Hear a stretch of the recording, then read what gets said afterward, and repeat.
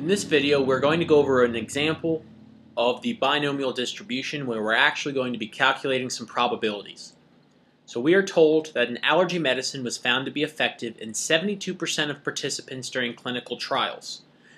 In a group of 25 individuals, what we want to know first is what's the probability that the medication was effective for exactly 13 individuals. We could do this by hand. However, we would have to utilize the formula. And the formula in this case would look like this. And I'm going to write it out, but we're not going to actually do it. In fact, some may have seen this before, but this is the binomial, 72, let's see, 0.28 and 12. We would have to put that in our calculator. This wouldn't be too bad. 0.72 to the 13th times, there's a multiplication in there, times 0.28 to the 12th, that wouldn't be too bad. However, this 25 to the 13, we're not going to go over. This is what's called a combination. And combinations are not part of the course content for our statistics class. So what we're going to do instead is to write out all the pieces of information that are essential, and then we're going to put those into StatCrunch and have StatCrunch calculate it for us. So first, we need to remember that when we're talking about a binomial distribution and we're calculating probabilities, that we need to have n, we need to figure out what p is, and we need to figure out what q is. N is the number of trials, is the number of individuals that are, in this case, and the individuals that we are taking from. So in this case, our n is 25 times. It's like we are sampling 25 individuals. P is the number or the probability associated with a success. So we're going to associate with if the drug is effective in the individual, then we count it as a success. Remember, success isn't always positive. It's just what we mean when we're looking for a particular outcome. So we're going to use 72%. The probability that we randomly select someone and that drug is effective is going to be 0.72. And then that means our Q is going to be 1 minus P. So 1 minus 0.72, that's going to be 0.28. So our Q is 0.28. And that is the probability of quote-unquote failure.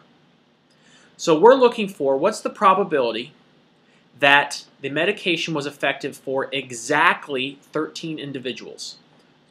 We're looking for the probability that the medication was worked for exactly 13. So what we're looking for is the probability that x is equal to 13. X is the number of observations that we're looking for. Let's open StatCrunch and put this information in. So in StatCrunch, I'm going to open StatCrunch here, and we're going to go into the calculators, so Stat, Calculators, and Binomial. We need to go into the options, and then, I'm sorry, it's actually all down here. Everything that we need to do is actually down here. I thought we were going to need to go into the options. N is the number of trials, so we have 25 independent trials. The probability of success is 0.72, and we're looking for the probability equal to, we want to know exactly 13 individuals, and I hit compute, and there we go. The probability of having exactly 13 individuals have it be successful out of 25, if the probability of individual success is 0.72, here we have approximately 0.0168. If we were to round that to, let's say, the hundredth place, it would be about 0.02. So I'm going to go back and write 0.02. That's the probability that this drug is effective for exactly 13 individuals. Let's look at problem 2. What is the probability that the drug was effective for at most 13 individuals? So what we're saying here is that, what about, okay, 13 individuals, we found that, that's 2%. But at most 13 means it could have also been effective for 12, 11, 10. It could have been effective for 2, 1, or 0. So we're looking for the sum of all the individual probabilities of 0 through 13.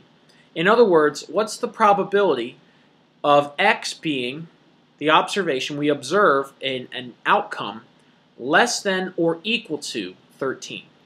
I know I'm including 13, the equal to here, because it says at most 13, so 13 would be included. Thankfully, the only thing I need to do here in StatCrunch, if I open up StatCrunch, is change my inequality sign, my equal sign to an inequality sign. I already know the number of trials. I know the probability of each individual success. And here, I want to know the probability that it's not equal to, but at most, so 13 or less. Compute. Make sure you definitely hit compute here. And here, it's equal to 0.0264. I guess we should have rounded because it's actually very similar. It's very similar here. So 0.026. So if we go back, the probability less than or equal to is 0.026. So it's only a little bit higher. So it's only the probability that was effective for 13 or less was actually very, very little compared to having it be exactly 13 individuals. So that's interesting. Now down here, the manufacturer claims that the medication will work for at least 23 individuals. So again, we want to see what's the probability of this result, and is this a likely result? We still have the same N, we still have the same P and Q. What we're looking for now is the probability that our observation, our X, if it's at least 23, then it would be greater than or equal to 23. So we're looking for the probability where our outcome, we're looking for an event where our event is greater than or equal to 23 successes. So let's go back. We're going to change our X value not to be 13, but we're going to change that to be 23. And we're going to change our less than or equal to sign. We're going to change that to greater than or equal to. We're going to compute. It's already here. 0.015. These are very, very close, as you can tell here. 0.015. So I'm going to write that out. 0.015 is actually very close to the others. If we were to round this to the hundredth place, it would still be 0.02. I assure you that's just a coincidence that all these are very close together. However, if we were to calculate something like what's the probability of having 15 or more or 14 or more, you would notice that these would be very different probabilities. So let's answer this question. The probability of this result, at least 23, is 0.015. Is this likely? Remember, when we talk about whether or not something is likely or not, we're looking at whether or not the probability is less than 0.05. If the probability is less than 0.05, then we would call it unlikely. It's unlikely to happen. So our probability is less than 0.05, so therefore is this likely? I would say no, because the probability is less than 0.05, which is a very small probability. The last thing I want to do is to look at this graph, and I want you to notice that if you were to observe this, this is telling you, this x-axis here is telling you the number of successes, and the y-axis here is the probability. So if you look at 15, let's find the probability of having exactly 15. If I put in exactly 15, you're going to notice that that column is going to light up, and it's approximately 0.07. That's right here, approximately 0.07. If I wanted to say greater than or equal to 15, you're going to notice all of the ones, all the columns here to the right, all of those bars lit up red because we're including all of those. So we would sum all of those probabilities. We'd sum 0.07, and this one looks like it's about 0.11, 0.15. We would sum all of these until we get approximately 0.94 approximately. So this is kind of leading us into what we will see eventually as a continuous probability distribution.